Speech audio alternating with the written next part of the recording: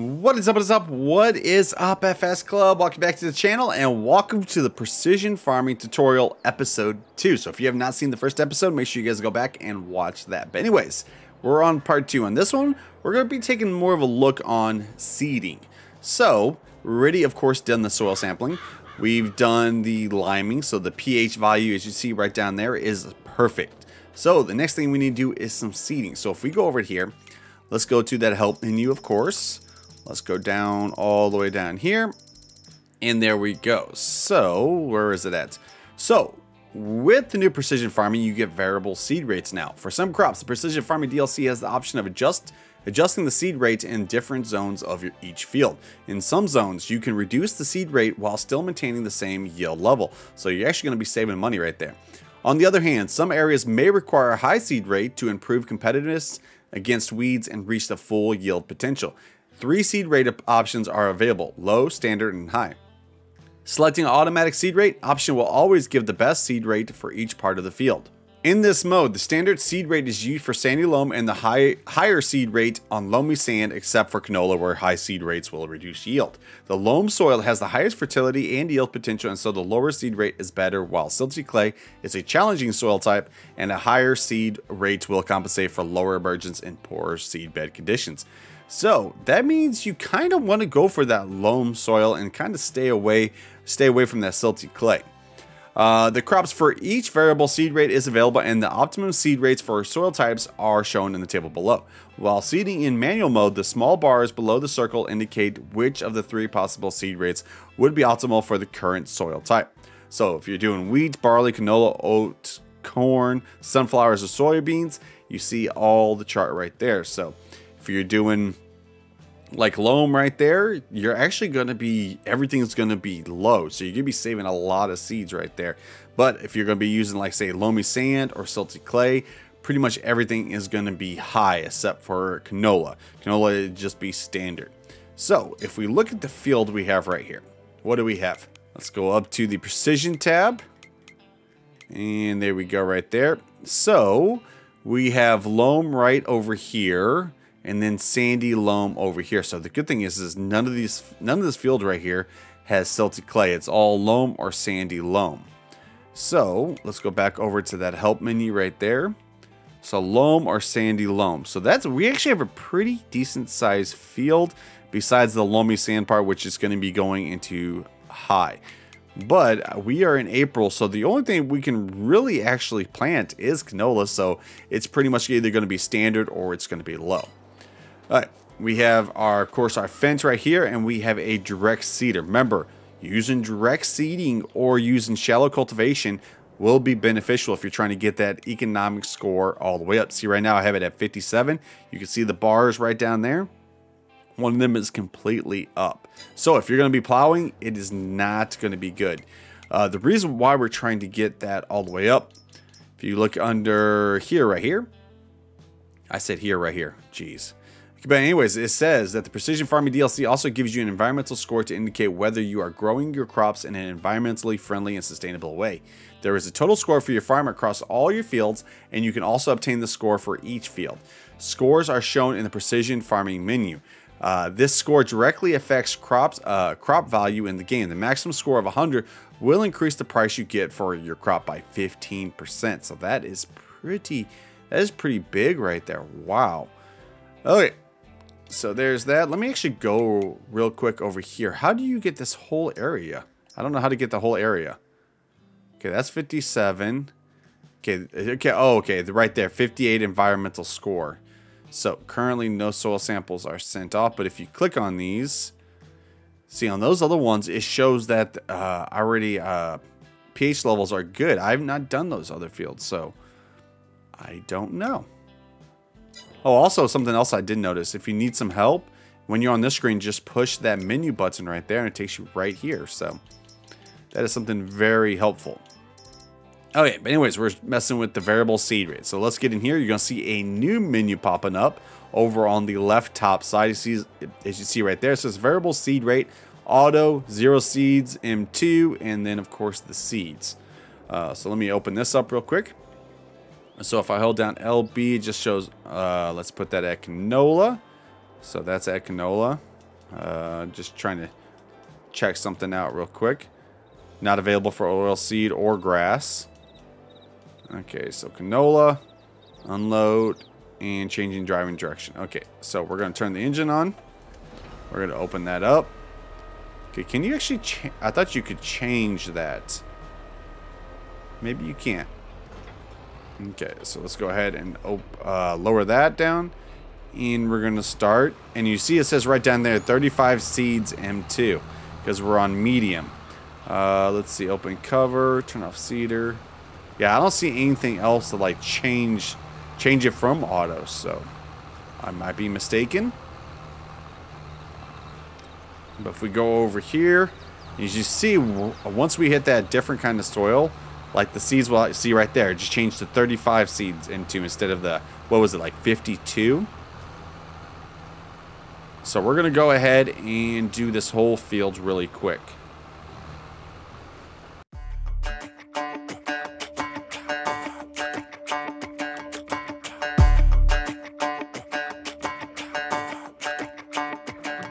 Walking home late at night, maybe 2:30. A little drunk, but I'm alright, 'cause I've been hanging with you, and it feels like love.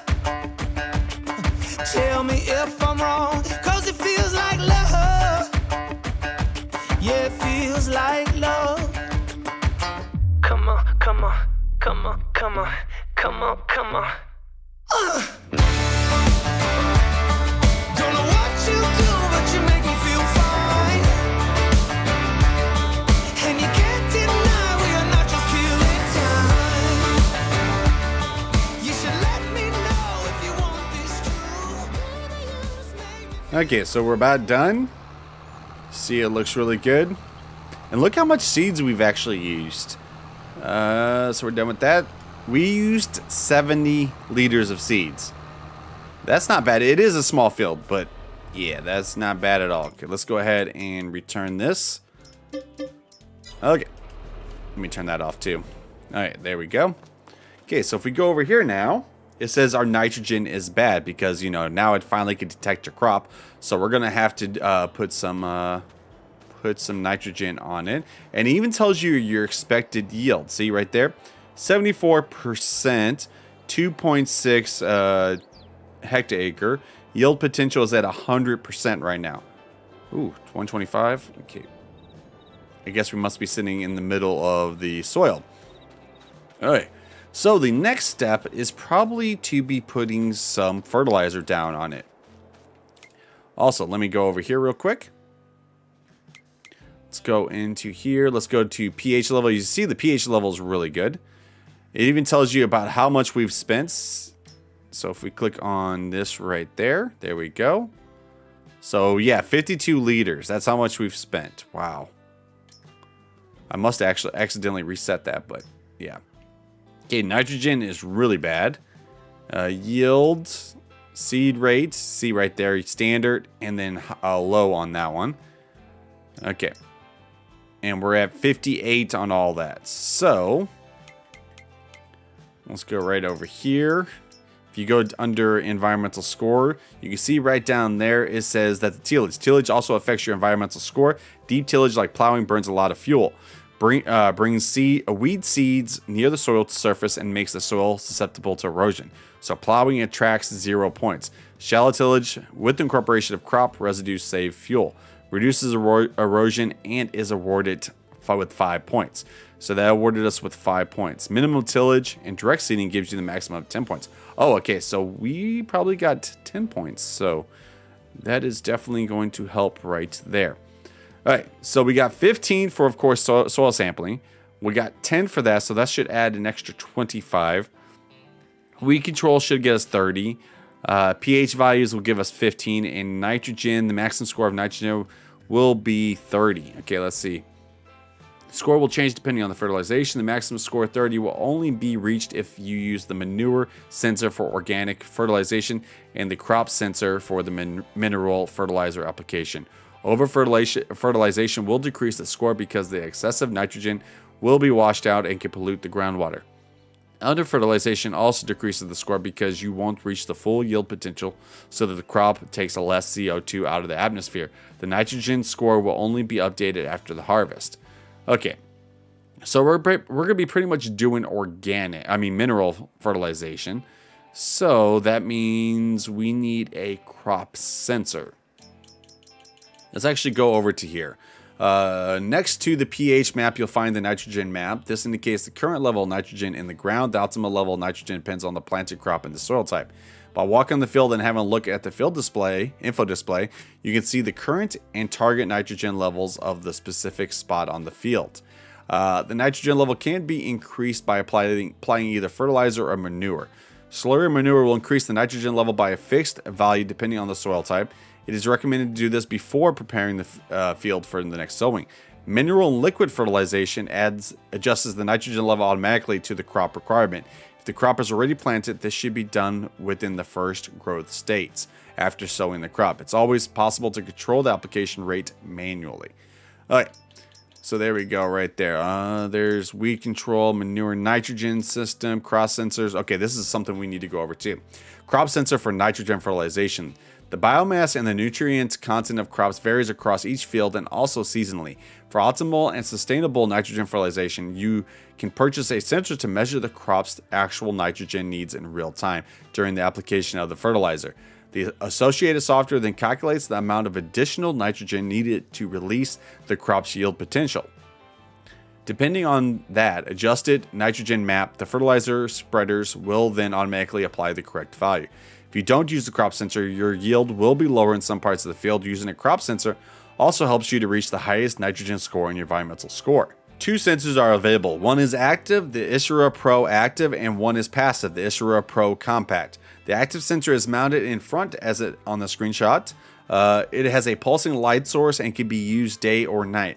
The passive sensor is mounted on the cab mirrors and requires daylight to function. The sensors can only be used when the crop has enough green leaves for the sensor to detect differences. For cereals, the best time to use a sensor is the mineral fertilizer application in spring. The Pro Compact is available in the shop as a configuration for all tractors. Okay, so what I'm trying to figure out, okay, it's been a while since I've done precision farming. I believe you only need to fertilize it once. So what I think it's telling me right here is that the best time to actually fertilize, instead of, right after planting, is going to be like when you're actually starting to get those green leaves up. So that means I need to wait till probably like September or October to actually start the fertilization. So that's what we're going to do. Okay, so it is September and we have a problem, if you guys couldn't tell. Our field's got some weeds on it, so we're going to take care of the weeds before we do anything else. Okay. As you see, also our nitrogen level is bad. Actually, we fast forwarded a little bit and all that stuff started actually updating. So that's what I would suggest. As soon as you get done doing all this, go a little bit and it should update. See, as you see right there, expected yield is 82 and yield potential is 125. So that is what we can get, either 2.9 or 4.4. We really want to get that 4.4.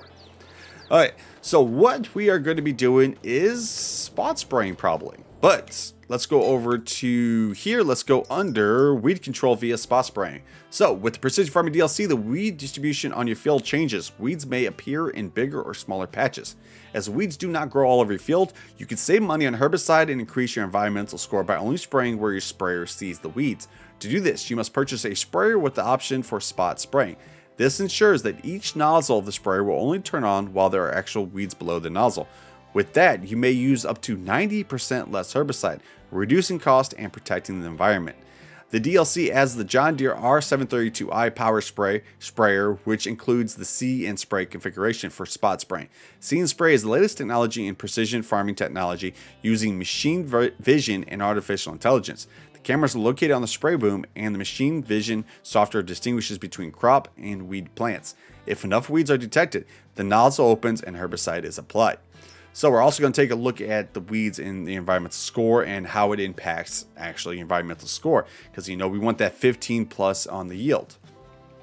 Okay, but anyways, weed control full score is 30 is reached while using the spot spray technology. So that is a huge score right there.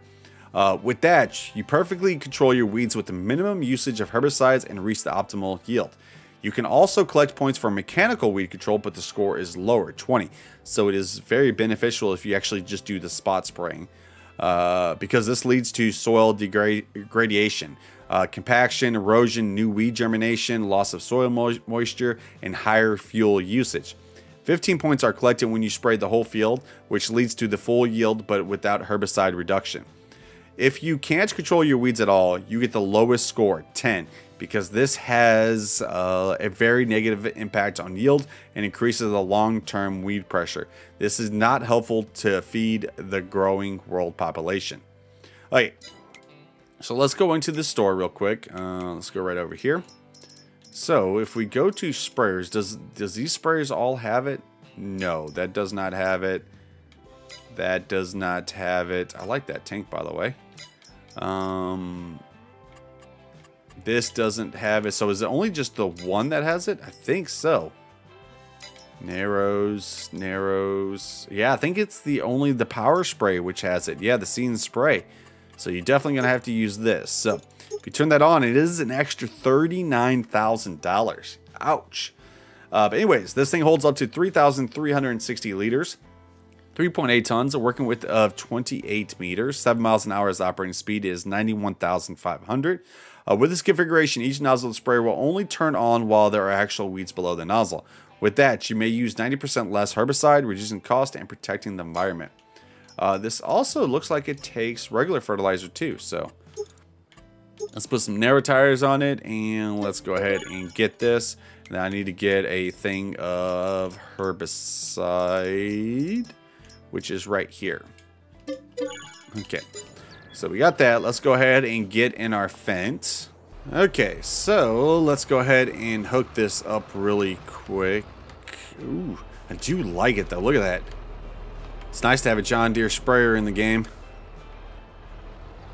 Okay, so let's go ahead and hook that up. Okay, let's fill it up. Okay, it says change nitrogen reference value. I don't know what that is. Unload. Okay. Oh, that's probably the if we had nitrogen in here, but we're using, of course, herbicide, which this thing's probably gonna take like 1 minute to even get this thing done because this field is small. But I do like this. Look at that. Wow. Even has a beacon in the back. Okay, so let's go over here and let's get rid of some weeds. Okay, so I'm gonna go ahead and turn this on. You can actually raise it if you want to. So it is on, but as you see, nothing is coming on. So just run across it. Oh, look at that. That is so cool. Okay, hold on. I gotta get a thumbnail for this, okay? Okay, a screenshot has been taken. Let's go right over here real quick. Did you see how fast this actually... Yeah. Now let's go right over here. Gotta make sure we get all of it, too. I could probably back up. I missed that little bit of one right over here. Okay, let's go ahead and roll around here. Yeah, you see like how they're different patches now? The whole field is not just all covered in it. And the good thing is this only does spot spraying. Now the question is whenever this thing starts, you know, growing a little bit higher, will the weeds come back? Or are we gonna be good? Hopefully we're good. But I do like this spot spraying though. See, look, I barely have used anything. It's what, used maybe about 25 liters. That's about it. Yeah, let's go ahead and get this last pass right here, and then we can try to figure out how to do the nitrogen in the next episode. So this one was pretty much, I thought this was going to be about nitrogen, but it is actually going to be about weed control.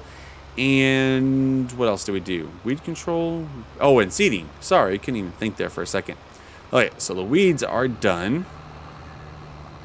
So there we go. Let's go ahead and fold that back up. See, we used 25 liters. Wow, that is crazy. All right, so if we go to here. Now it says our score is 73. Okay, so let's see. Nitrogen yield, seed rate, soil types. Okay, environmental score is 74. So two of those things are up. Let me actually go just a little bit because I just want to see if it changes or anything like that. Now, you know what? Let's actually go to the next day to see what happens. Okay, so here we go. If we go right to the field, as you see, the weeds are still all dead. There is no weeds on here. We do need to get that nitrogen level up, which we'll be doing in a little bit. Expected yield is at 82%, and the yield potential is still at 125. So, in the next episode, which will be tomorrow, if you're watching this whenever I post this, we will be going over the nitrogen level and probably looking at our yields. But anyways, if we go over to, let's see, go over to click on this right there, it shows all the prices of the seed, the herbicide, how much fuel we used, vehicle maintenance, and all that. That's probably one of the best things about this. But anyways, thank you guys for watching. Remember, if you guys did like the video, make sure to pound that like button. If you haven't subbed, make sure you guys do. Like always, have a nice day, farmers. Peace.